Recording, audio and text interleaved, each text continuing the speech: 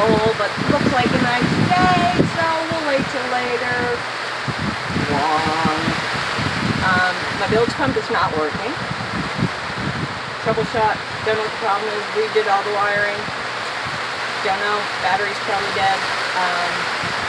Didn't expect the storm coming in, but that's on me.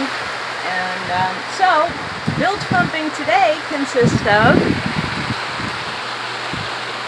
hand bucketing. I'm trying to see what I'm showing y'all. Hand bucketing with that into that from there.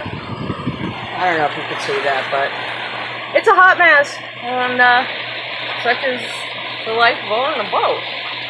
Best words and ever came out of my mouth last night over having a little 4th of July thing on a friend's boat, and started storming, and I said, oh snap, the hatch on my boat is open, and this badass storm is way too close.